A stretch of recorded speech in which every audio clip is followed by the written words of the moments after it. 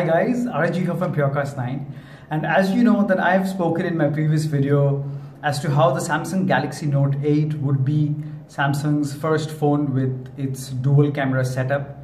But the latest rumors or leaks suggest that the Samsung Galaxy Note 8 is not going to be the first phone from Samsung which is going to have the dual camera setup.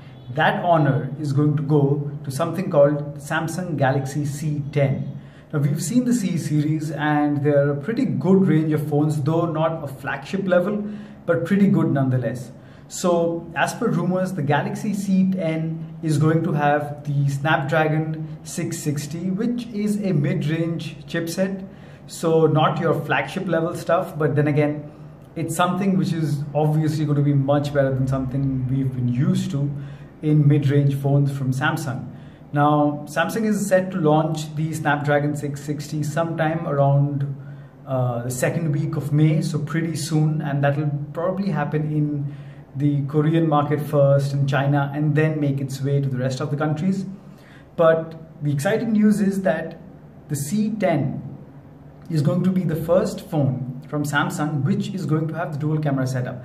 Now, I think Samsung is doing this for two reasons. First, Samsung had problems with its production with the dual camera setup, which was supposed to come with the Galaxy S8 and the S8 Plus. Remember the leaks we saw, or I'm sure you've seen, that there was a prototype of the Galaxy S8 and S8 Plus which suggested that the Galaxy S8 would come with the dual camera setup. But due to production issues, that didn't happen.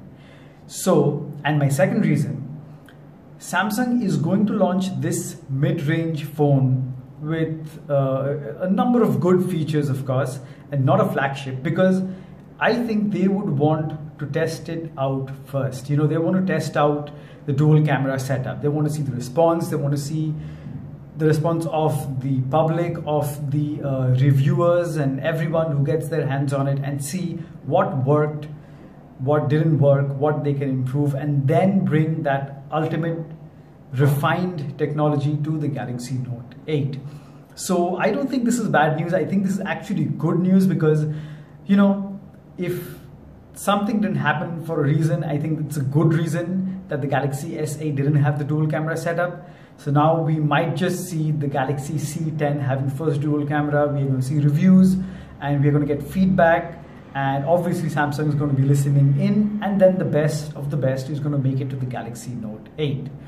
So yeah, the Galaxy C10, a mid-range phone with the first dual camera setup from Samsung with Snapdragon 660 chipset. So not bad, pretty exciting nonetheless. Thank you so much for watching, guys. If you've enjoyed this video, give it a thumbs up. If you didn't like it, give it a thumbs down. If you've enjoyed it, do subscribe to Purecast 9 for more videos. And as always, I'll catch you guys in the next one. Cheers.